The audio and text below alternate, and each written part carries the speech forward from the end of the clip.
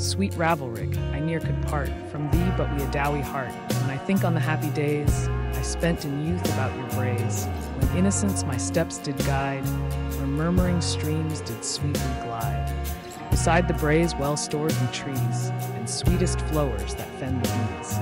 And there the tuneful tribe doth sing, while lightly flitting on the wing, and conscious peace was ever found, within your mansion to abound. Sweet be thy former owner's rest, and peace to him that's now possessed of all thy beauties great and small. Lang may he live to group them all.